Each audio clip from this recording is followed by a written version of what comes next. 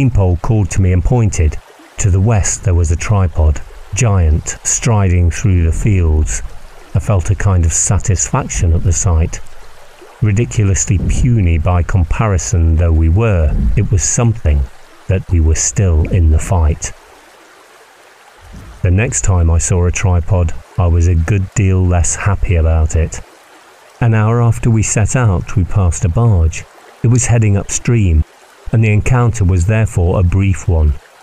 A man on deck stared at us curiously and threw out some comment or question that we did not grasp.